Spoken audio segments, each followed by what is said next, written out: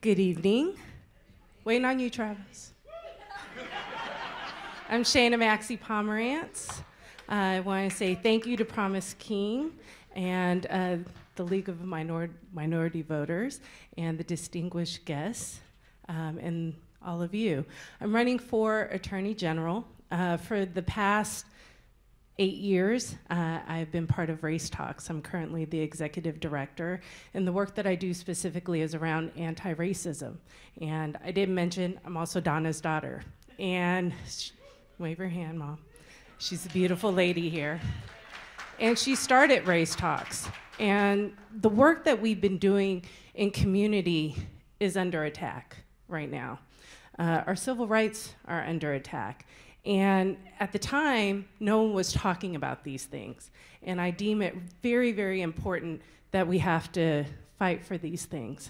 Let me gather my thoughts for a minute. It's an emotional process that we're in right now. This is a political speech, but a lot of us are living this in real time. So we're talking about threats to voting. That impacts all of us. We're talking about the environment.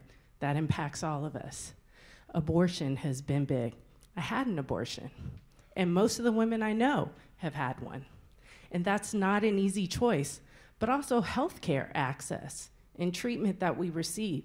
My mom had a heart attack and cancer, and I had to advocate for her treatment. Part of being an attorney general is having access to community, and I really value that in the work that I do. So part of what I want to do as Attorney General is making sure that you all have a seat at my table.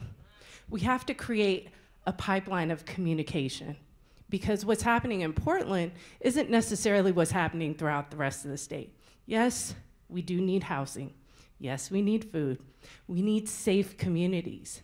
But the way that we're going about it may not be the same in every community. We also have issues around drugs and violence. I do believe in the Second Amendment, but I think gun access and safety is extremely important to have.